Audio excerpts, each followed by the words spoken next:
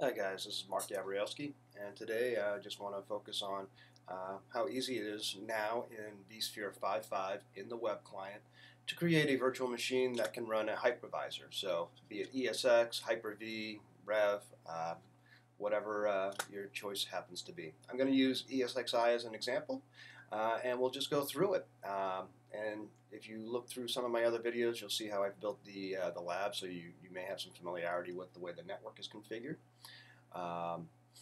And there's some details in the show notes below about how I have the virtual network here configured, which is important if you want to run virtual machines that are ESXi hosts. So what we'll do is we're going to build a new virtual machine, and this is going to be our ESXi 5.5 host,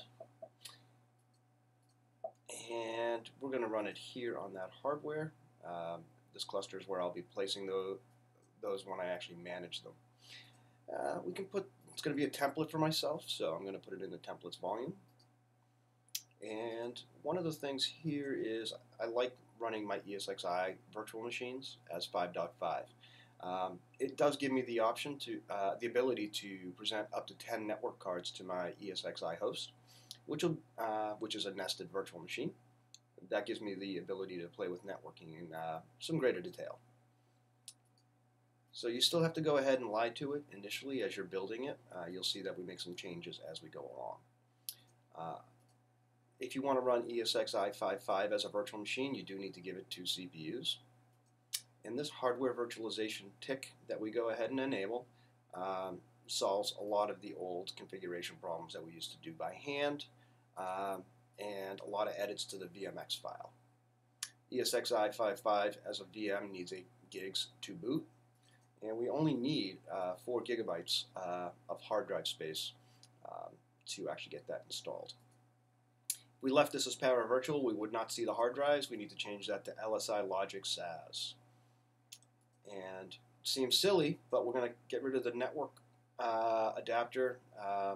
Default network adapter shows up as VMXNet, and that is not supported in our ESXi as a virtual machine. So we'll come back and we'll add some networking in a few moments. I also removed the floppy drive, as there is no need to have a floppy drive in a virtualized ESX server. I'm just going to go ahead and make sure my CD-ROM for this virtual machine will point to my installation media for VMware ESX 5.5. And there, the virtual machine has now been initially configured. There is a couple of things that we still need to do here. So we're just going to go ahead and edit the settings of this VM. And we go to our general options. So we can change this now to other, and one of the last choices is running VMware ESXi as a VM. Not really for production use, but it's great for us to run in our home labs and start learning and uncovering processes. You notice, change the boot to EFI. It's just expected. And now we need to add our network adapters after we've made that change for the OS, because it now recognizes that we have to use only one of these adapters. I've tested thoroughly with the E1000, and it's really great. The limitation of 4 network cards no longer apply in hardware version 10, so I can get up to 10 NICs in my virtual ESXi system. So as that's now finishing up, we can go ahead and power on this ESXi host. It's running as a VM, and we'll open up that console, and we can see that we're going through our normal ESXi process. So once you get this all up and running and installed, you can treat it just like any other ESXi server. The point of today's exercise was just to show you the simplicity of the configuration. If you wanted this to be, we'll say, Hyper-V, or one of the other potential hypervisors that exists, one minor change that we did that you would not have to do is, as you build this, if we were building it for Hyper-V, we can just go through and do the same.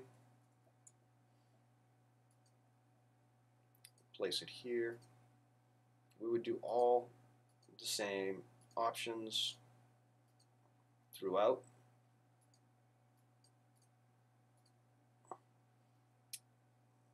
Including CPU virtualization. If you don't get this, you will not be able to run virtual machines in your nested hypervisors. And that would be all that you would need to do to enable Hyper-V to run as a VM. So I hope this helped, and let me know any feedback, and don't forget to check out the show notes to make sure you have your networking here configured in the right way to allow for an ESXi or a Hyper-V VM to actually work. Thanks again.